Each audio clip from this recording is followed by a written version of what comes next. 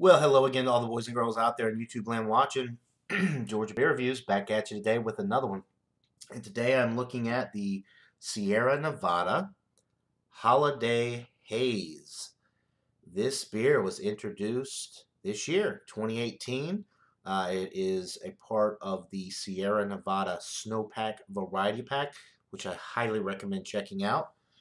We did an examination on my channel earlier of this beer with myself, Michael Kormeroff, and Ron Ontario of Louisiana Beer Reviews. So if you want a little bit more in-depth examination of this beer, go check that out. This is the quick version, quick review. So 6.5% alcohol by volume, 40 IBUs, and it's brewed, of course, by Sierra Nevada Brewing Company out of Chico, California, and Mills River, North Carolina. So let's crack it open, give it a pour, and see what we're dealing with. This is a hazy IPA.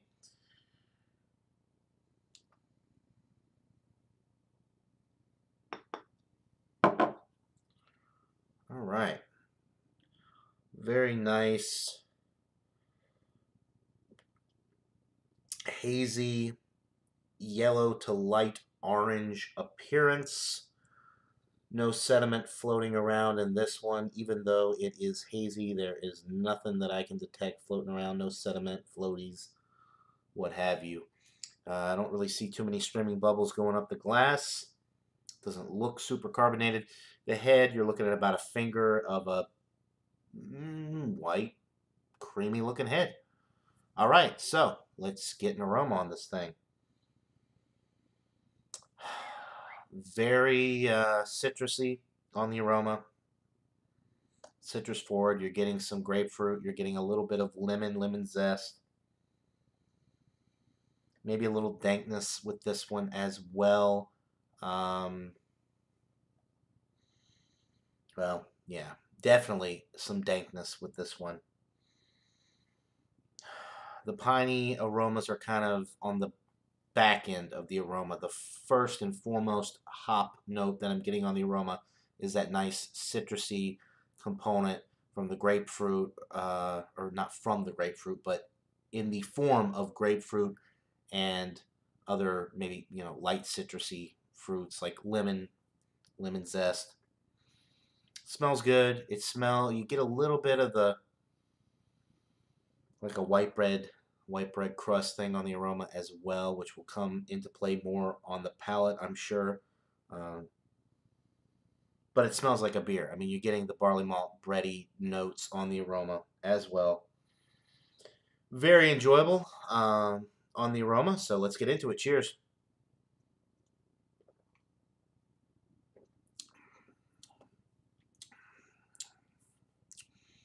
Nice and citrusy up front. You're getting the grapefruit. You're getting a little bit of lemon.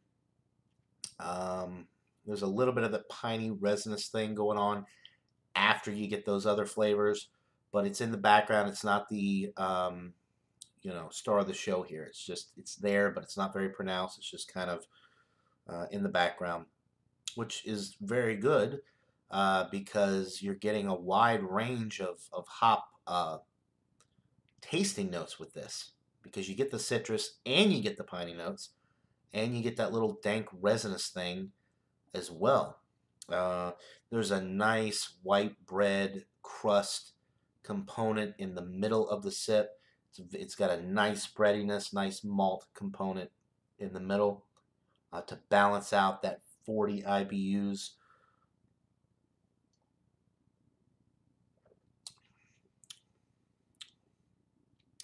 The body is medium. The carbonation is light.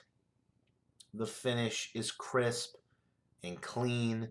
It is refreshing, semi-dry.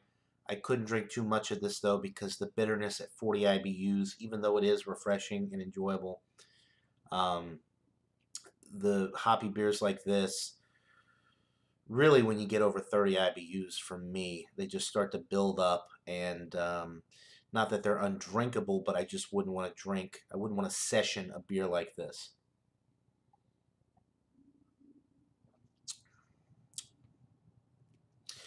Very enjoyable though. I can't really say whether or not I like this better than the Sierra Nevada hazy little thing, because it's been a while since I've had that, and that was maybe that was more like a New England style IPA. This is just a straight up hazy IPA, but I can't really remember. I don't know. I mean, it's good nonetheless. I think it's close to an A, but it's not quite there for me. Um, but it's very enjoyable. I think I'm going to give it an 88 out of 100. I'm pretty sure that's what I gave it on the examination we did earlier as well. So my rating stays the same. It's an 88 out of 100. It's pretty much it's a B plus.